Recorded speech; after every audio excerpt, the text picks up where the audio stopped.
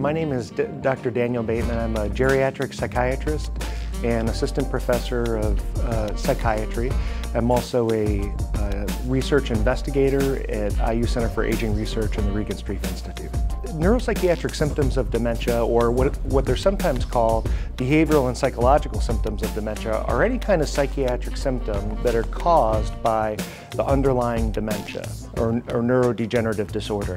So that could be depression, anxiety, psychosis or hallucinations, agitation, restlessness, insomnia, those sorts of things. And our goal is to actually measure the symptoms when they're occurring. A person will receive a small question on a tablet or a smartphone, and so this goes to the caregiver, and so they receive questions about the symptoms, and that gives us a better sense overall as to what types of symptoms the patient's having.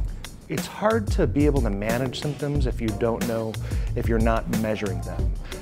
Because when people come into their doctor's office, they don't want to say, oh yeah, I didn't really get any better. So people will often be polite. So it's actually helpful to be able to measure symptoms and say, oh, you know, your symptoms haven't gotten any better. Why don't we try this or do this differently? So the actual measurement improves our treatment.